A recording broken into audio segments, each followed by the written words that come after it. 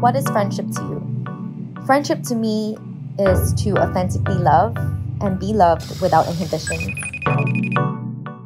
Hey Amanda! A friend is someone who checks in on you regularly.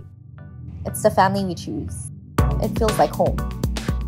A friend is someone who plays dress up with you. A friend always gives you honest opinion even when you don't need it. What do you think? Left or right?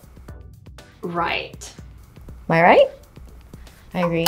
Friendships have always played a pivotal role in my life, especially at a time like this. They lift us up when we start sinking and anchor us when we drift too far away.